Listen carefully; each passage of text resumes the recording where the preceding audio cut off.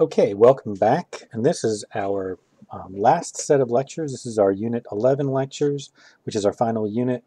And originally I was hoping to have kind of a full set of lectures for Unit 11, but we're only going to have some art historical lectures for this unit. And we're basically just going to cover the topic of contemporary art.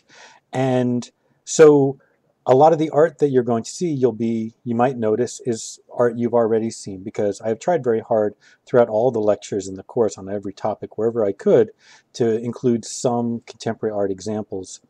But this first lecture is actually going to start where we left off, which was with modernism. And we're going to kind of tell somewhat of a complicated story about like how we got from there to here.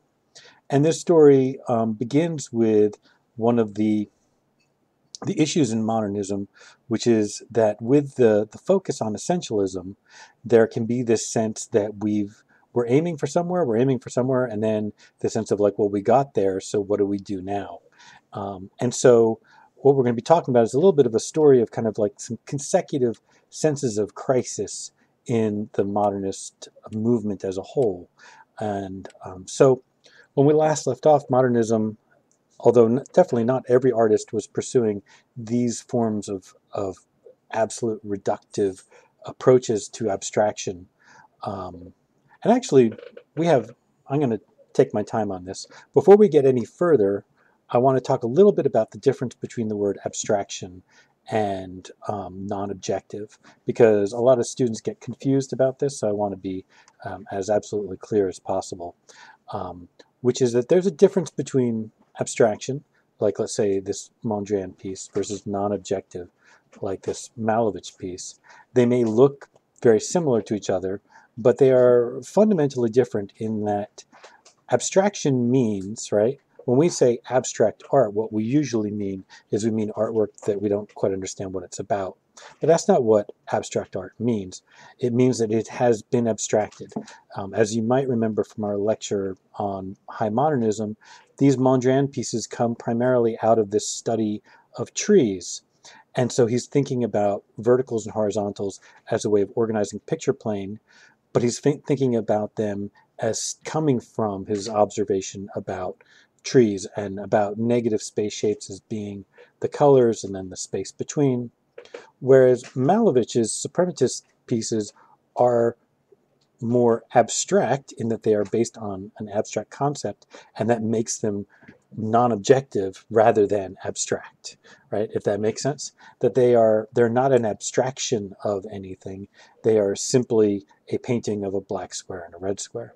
And we'll come back to this again and again, maybe in this lecture, about the difference between abstraction and non-objective artwork. But you know, and another way to say that is non-representational. Abstraction essentially is a form of representation, right? Because there was some representation, some idea that it started with. Okay, so as I was saying, modernism was getting to a point where, to many of the modernist painters, they were starting to wonder, where do we go from here? And this probably was a moment where, by the time we got to the 20s, to the late 20s, where artists were starting to embrace directions that were more involving representation and figurative work, and that probably could have been where things went. But we hit World War II, and that sort of shifted a number of things, and actually in some ways, gave kind of pure formalist modernism kind of second legs to go in a new direction. What happened was that a number of art movements were basically abruptly ended. The Bauhaus was disbanded. All kinds of art movements were kind of upended because of the war and because of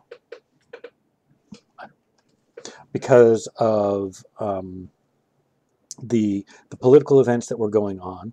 And a number of artists were forced to leave Europe. A number of them settled in North America. And including Joseph Albers and Hans Hofmann right here. And many of these people then also became teachers who taught art in the United States. In fact, actually, not only those two, but also Mondrian and Pablo Picasso all settled in the New York City area temporarily. People like Max Beckmann also came to the U.S. And so there's all these European artists, all these modernists coming to the U.S. and bringing that culture with them.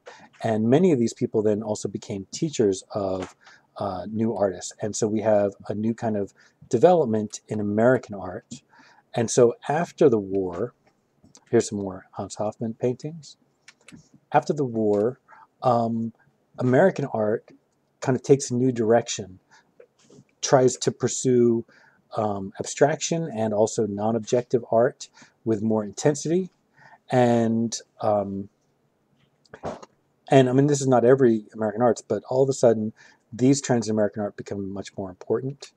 And then the position of American art in the world becomes much more important. All of a sudden, people in Europe and around the world are looking at American art and thinking, well, this actually is kind of an interesting direction that these people are going in. And this is the beginning of abstract expressionism. So abstract expressionism in some ways delays what many saw as kind of the inevitable end of modernism, this crisis that people were anticipating. It delays it and extends it. And it's kind of a complicated story of how these painters are also allied with a set of art critics and writers, most notably Clement Greenberg, who kind of propose a new sort of like this version of modernism that is very much focused on pure formalism, on the idea that the mark on the, let's say for painting, that paint on the surface is the fundamental thing that painting is about. And that leads to some of the more famous examples of abstract expressionism, like Jackson Pollock. This is Autumn Field. And kind of classic abstract expressionist statements like this Franz Klein and Robert Motherwell and Mark Rothko. We've seen one of these before, the orange and yellow. We've seen multiple times in this course. We've seen both of these before.